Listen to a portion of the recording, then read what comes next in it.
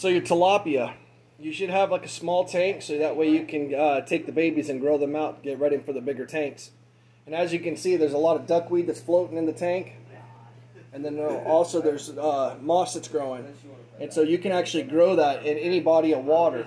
And I'll show you how we do it.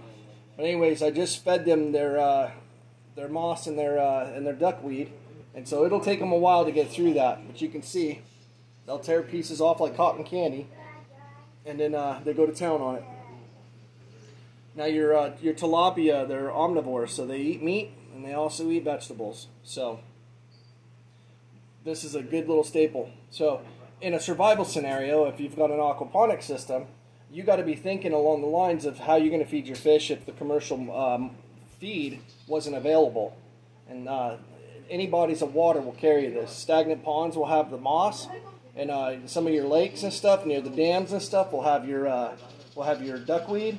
And so it's a pretty prolific growing plant. And it's ideal for tilapia. Tilapia love it. They swim through that and eat that like crazy. And what I'm going to do is I'm going to go out and show you how we're producing that in our greenhouse. And so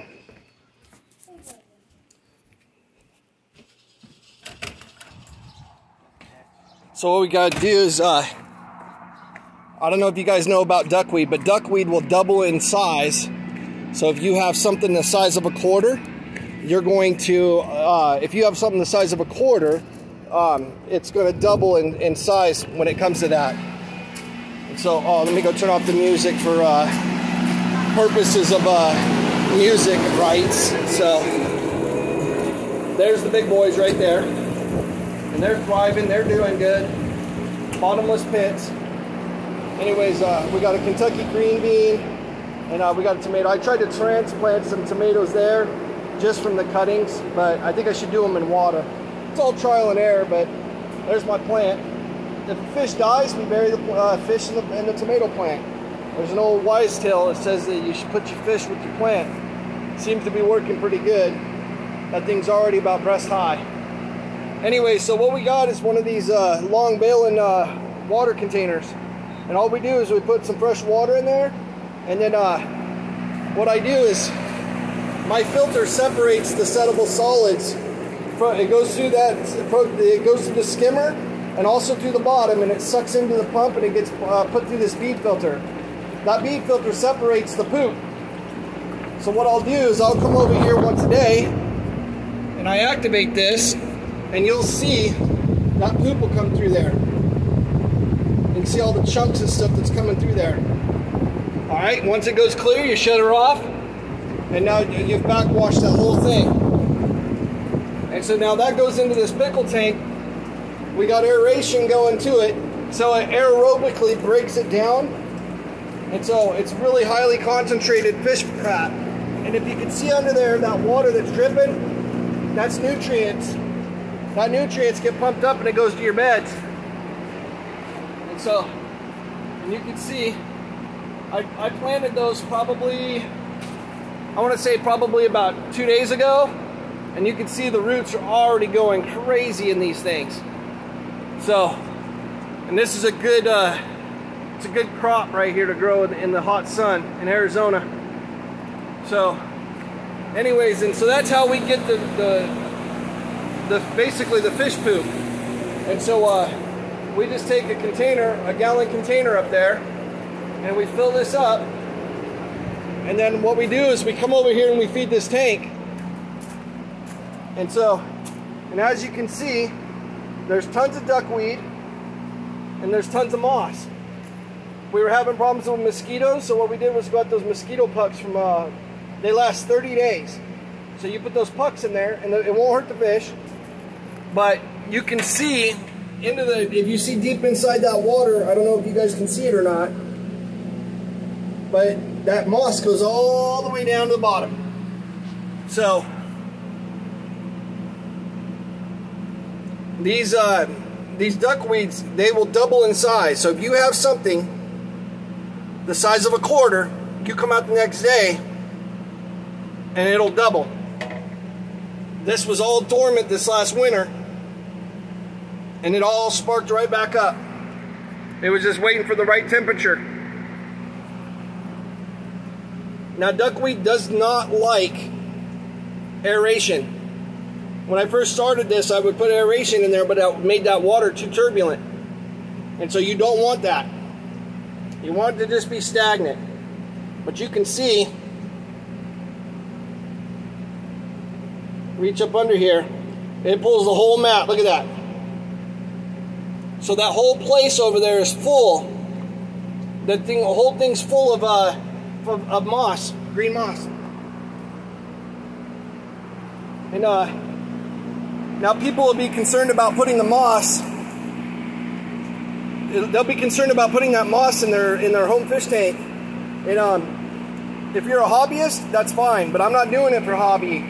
I don't care about looking at my fish. I enjoy watching them, but I don't care what they look like. They don't have any play gems. They don't have any. They just have an air stone, no pebbles on the bottom, easier to clean and do water changes if needed. But they're solely there in that house just to grow that tank and be put into that one.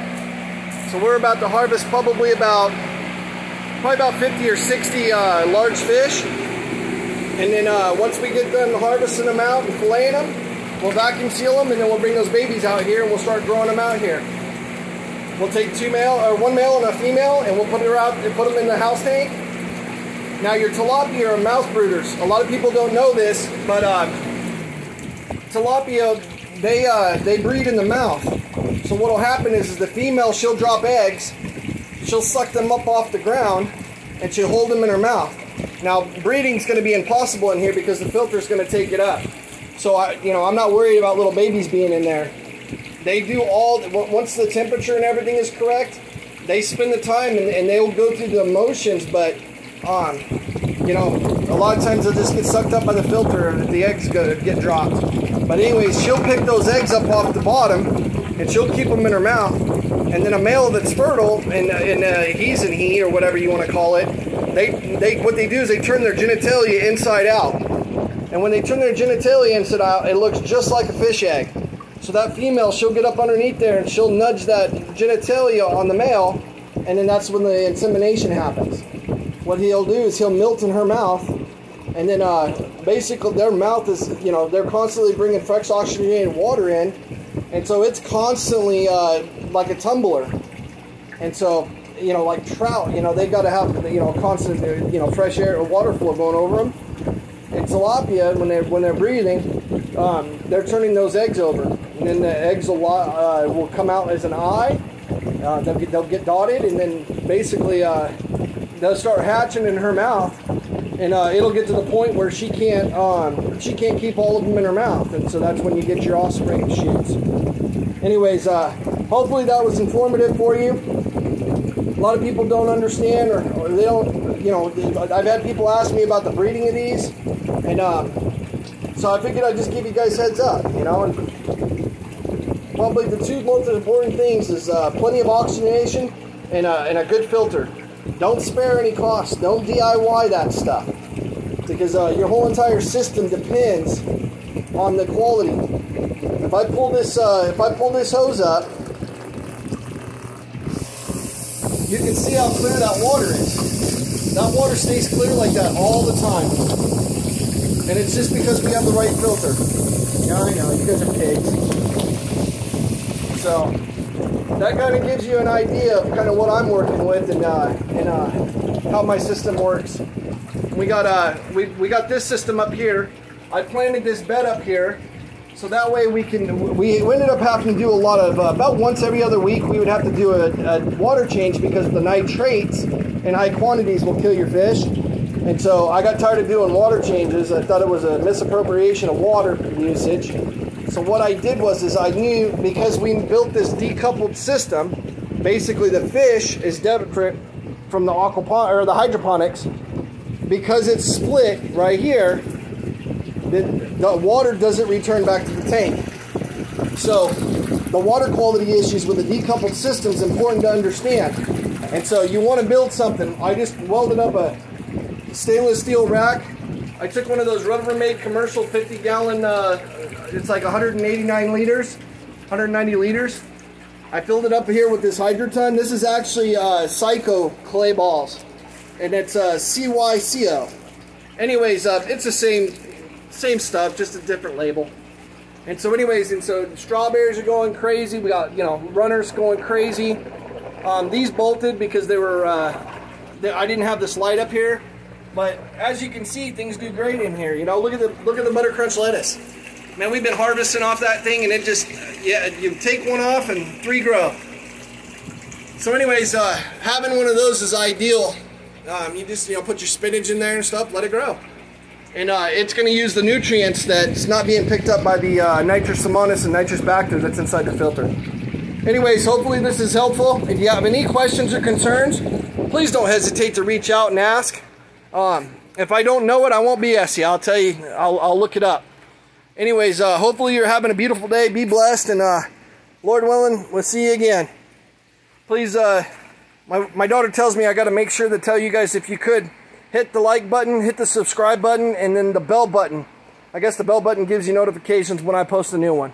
Anyways, hopefully you're having a beautiful day. Be blessed, and we'll talk to you soon.